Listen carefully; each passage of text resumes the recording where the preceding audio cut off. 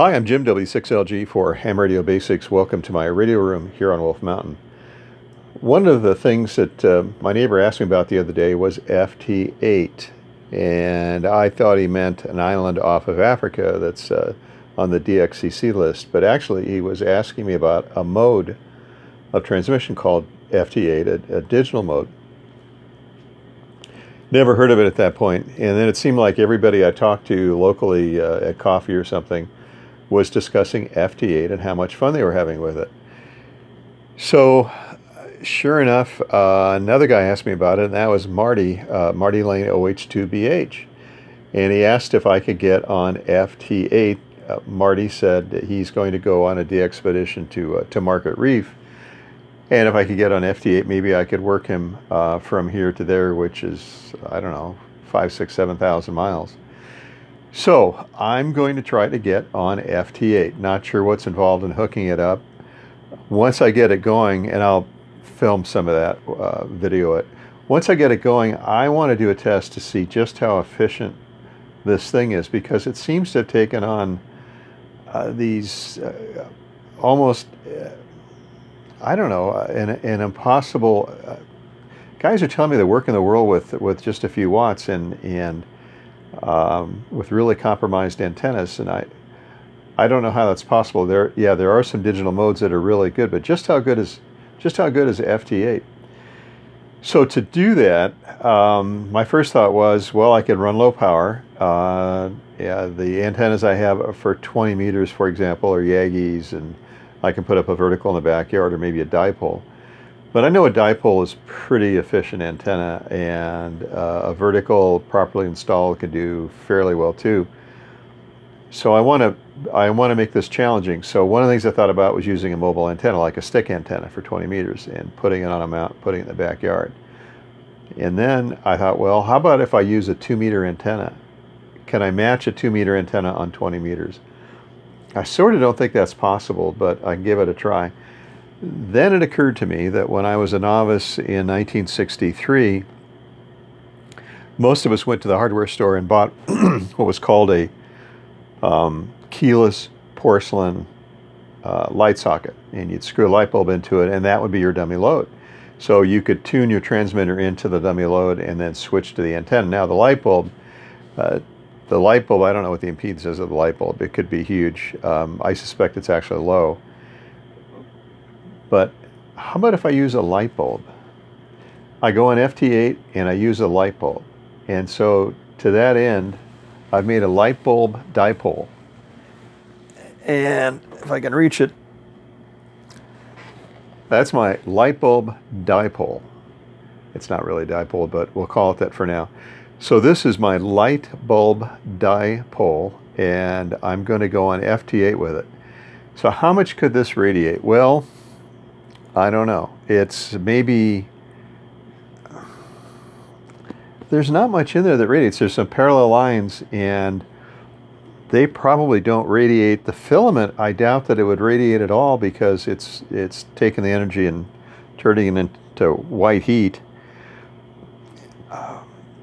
So I talked with a couple of engineers and some other guys, and we've come to the conclusion that if I put 100 watts into it, it might radiate a milliwatt. And not all that well.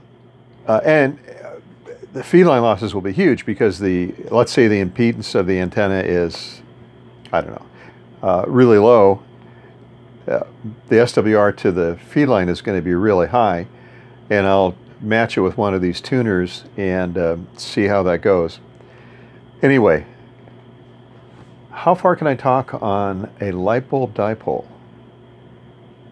Well, we're going to find out. So I'm going to hook this up, be back in, I hope not too long, and start the machine again, and we'll go from there. Anyway, stick around back in a few, what'll be just a jump cut, and I'll be right back.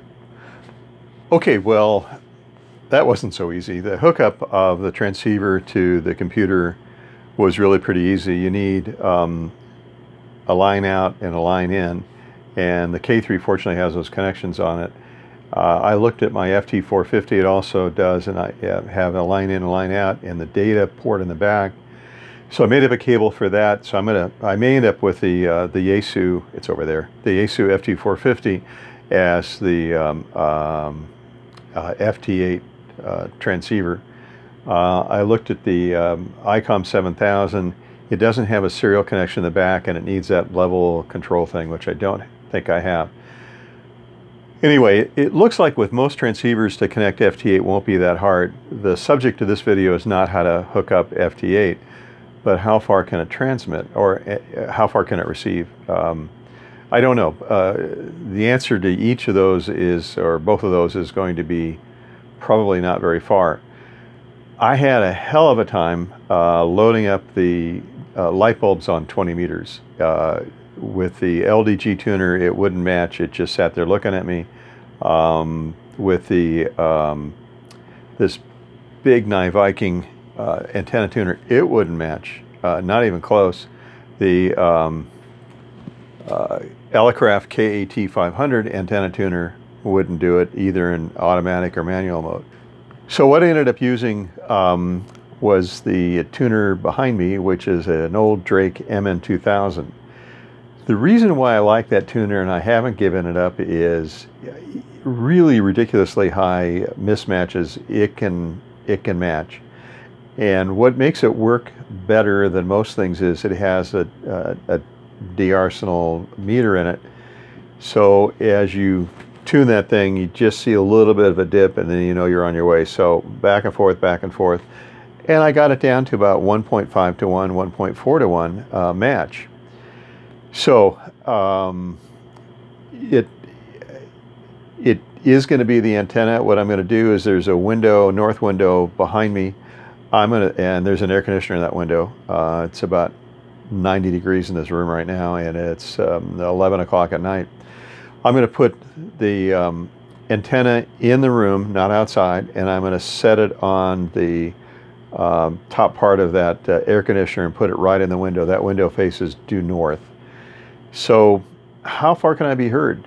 And to help figure this out, I've set up a schedule with Phil W6PD for tomorrow, and we're going to meet and see if he can hear me. I don't know that he can. Phil is maybe 4 miles away at a 1 milliwatt or 2 milliwatts.